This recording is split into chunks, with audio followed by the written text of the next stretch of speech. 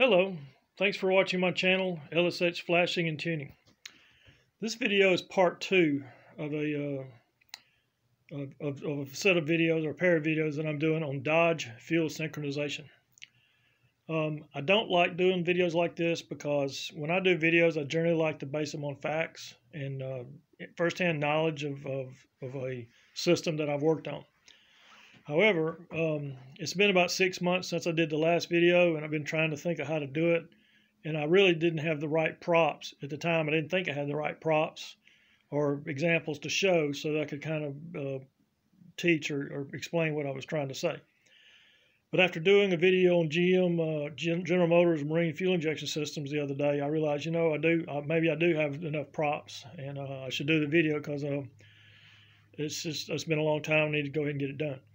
So, having said that, what I mean by not having facts is what I'm going to do is present information on General Motors fuel injection, and I'm going to extrapolate those concepts over to Dodge fuel injection. And it's based on educated guesses, my hunch, educated guesses, but also some common sense. And so let's talk about how this applies to Dodge fuel injection. So on the internet, there's a lot of hype surrounding a term called fuel synchronization.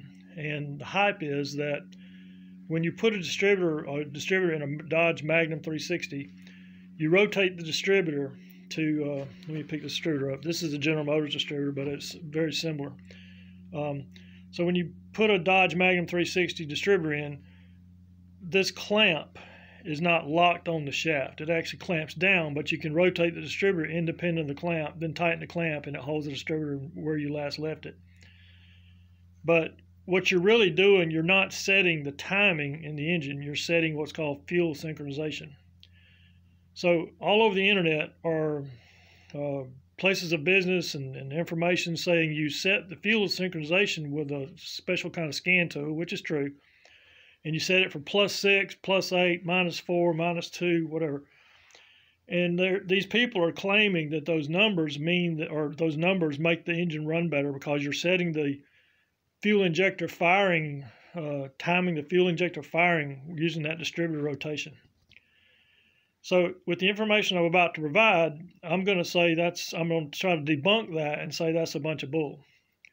And again, I don't like doing videos like this because I don't have any hard facts, but I think with enough information or with enough common sense and extrapolation of General Motors, you can kind of understand where I'm going. So, and I'm not really trying to call anybody out as dumb or anything like that. I'm just trying to present information, and I welcome somebody to come back and say, hey, you're wrong. This is how it works, really how it works, because I've got the proof. Well, by proof, what I need to see, or what they're going to have to tell me or show me, is code in the Dodge computer where it uses fuel synchronization, the fuel synchronization number that's set by a scan tool in the timing of the injector. And what I'm about to tell you is it has nothing to do with it. So let's go. So as you saw in my part 1 of this two-set video series, the Dodge cam sensor looks almost identical to this. This is the General Motors cam sensor in a 4.3-liter V6 out of a 2002 GMC Sierra truck. You can see the similarities. There's a cam sensor there. You get this half-circle metal part that rotates and blocks the sensor for half the distributor revolution, and the other half is not blocking it. So this sensor provides a resolution of basically 1 for half, or maybe 2. For half a rotation, it's on. For another half rotation, it's off. So really, that's only 2 separate signals that it gets for 1 revolution of this distributor. So you might be saying, okay, well, how does this apply to Dodge? Well, what this does, and let me back up. So fuel injection has modern fuel injection is what's called sequential fuel injection. And the reason they do sequential fuel injection, it makes idle emissions better. And what it means, you're timing the injector to fire at a specific point in the rotation or the rotation cycle of the engine. And what they do is, in General Motors, for example, there's an LS motor. I'm building that. So in LS motors, the injector timing is called end of injector timing. And on a factory application, it's typically about 300 degrees. And let me explain how they define that. So 0 degrees, it's the #1 cylinder at top dead center. So 360 degrees is all the way around one time, and that's number one cylinder at the top, but it's at the end of the exhaust stroke. It was coming up, exhausting. It's now reached the top. Now it's going back down, and that's the intake stroke. So 360 degrees is at the top of the exhaust stroke. So the injector fires, 360. 300 degrees is where the injector stops firing or stops spraying fuel, but it's at idle, so it's a very short time. So the fuel is sprayed at approximately 300 degrees. That's 60 degrees shy, which is about somewhere around there compared to straight up. So the injector fires at about 60 degrees before the piston's all the way at the top of its bore on the exhaust stroke, because it's getting ready to pull that fuel down on the intake stroke. And the reason they do it at 300 degrees is they spray fuel on the back of a hot intake valve to help atomize the fuel. It helps to make it idle with cleaner emissions because it's timed to spray on a hot intake valve at 300 degrees. When I say degrees, not temperature, I mean 300 degrees of crankshaft rotation. So, having said that, you have what's called a crankshaft position sensor that picks up signals on a crankshaft, a trigger wheel. This is your crank trigger wheel on a this is actually off 5.7 V8.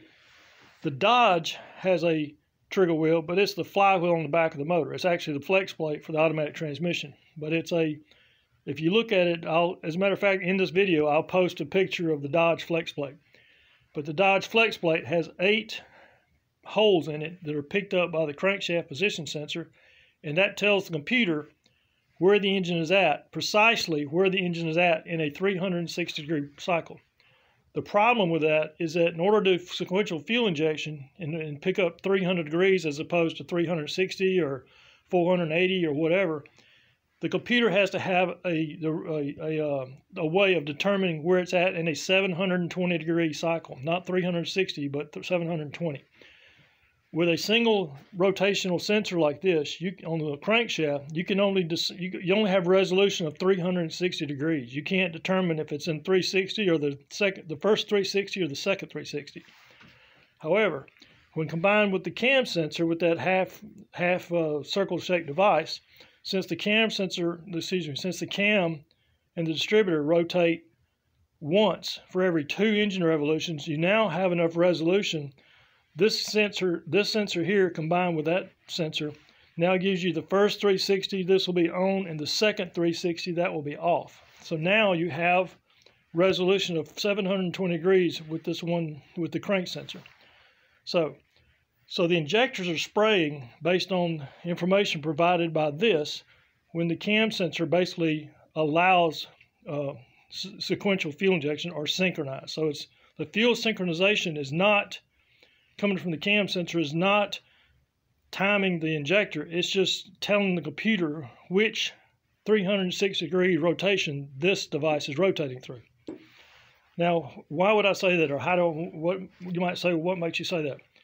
Well, here it is. There's where the common sense comes into play. When you have a V8 engine, pushrod engine, you have the crankshaft gear, you have a timing chain, you have a cam gear, then you have another gear on the distributor in the back of the motor rotating the distributor off the cam.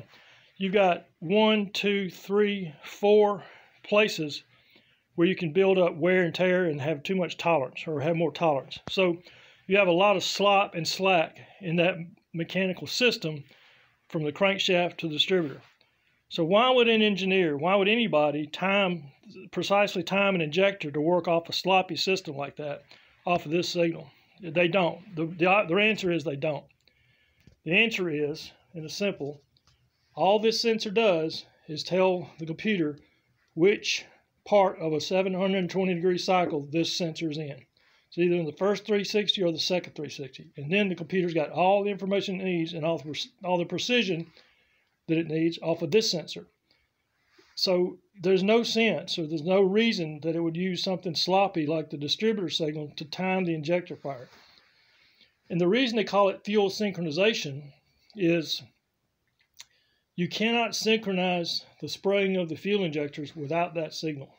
Because now, are you in the first 360 or are you in the second 360? So you cannot precisely say, okay, I'm at 300 degrees spray, you're either at 300 or you're going to be what 660. So, but if you spray at 660, you're spraying it at the wrong time. So technically, fuel synchronization is either turned on or is turned off by that sensor. But it doesn't have anything to do with when the injector sprays, is once the computer can do it. So my hunch is that in a Dodge system, and I'm talking about Dodge now, I'm extrapolating GM to Dodge. In the Dodge system, I would bet that you can disconnect the cam sensor and the system would still run, but it would revert back to batch fire mode, meaning it fires the injectors all at the same time once per revolution. And there is a way to prove that. You can use what's called a Noid light. And Noid light is a light you stick in the injector connector. You pull the connector off the injector, put the Noid light in the injector, and then the light will flash every time the computer tries to turn that injector on.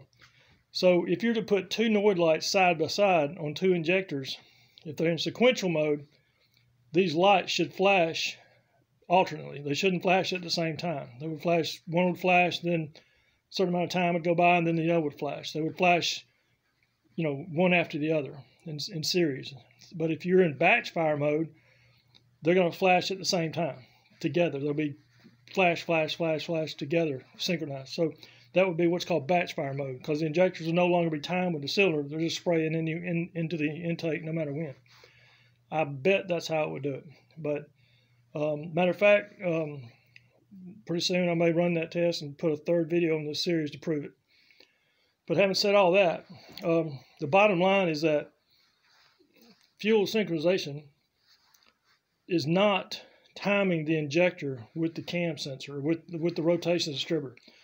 Now, why do they give you a number? Why do they give you, why in a scan tool, why do you have a number to set the fuel synchronization to? Well, the bottom line is that the Dodge engineers knew there was going to be slack and tolerances in the system. You got like I say, you got the crank gear, the timing chain, the cam gear. Over time, they get really worn out. And then you got the gear on the distributor that wears with the cam. So you get a lot of slop in that system. So they give you a range of degrees of crankshaft rotation the distributor can be rotated within a certain range and synchronize that cam signal within a certain range of degrees with the crank sensor, and it be considered synchronized. If it's outside that synchronization range, it'll set a code. And then in GM, it's code P0340, I think. I could be wrong about that, but I think that's what it's called. It's called cam synchronization error. So in the Dodge, they give you a range of fuel synchronization numbers that you set with a scan tool, and you rotate the distributor, and you want to get it, in my guess, you want to get it 0, because that would give you some tolerance either to one side or the other of where they want it to be. But there's a lot of people out there on the internet saying, oh, my engine runs best at +8, or my engine runs best at -4. I hate to burst their bubble, but my personal opinion and the information I'm presenting, I think to me it's pretty clear that it has nothing to do with it. All you're doing is setting you're just rotating the distributor and setting it so you don't get a code, and that the system will run in sequential mode. Because, like I say, for sequential mode to happen, you need that sensor coordinating the computer's understanding of where this sensor's at. Once the computer knows where this sensor's at, it's got all the information it needs to fire the injectors in a very precise location, because the resolution of the sensor is a whole lot more than that. So I think that pretty much covers it. If you have any information to dispute my claim that that's how Dodge Fuel Synchronization works, I'd love to hear it in the comments. Not trying to antagonize anybody, just want to learn. But I hope I've shared enough information that I think that if you're paying a lot of money for somebody to say, yeah, I'll set your fuel synchronization and make your engine run a lot better on a dyno, I personally think you're getting ripped off.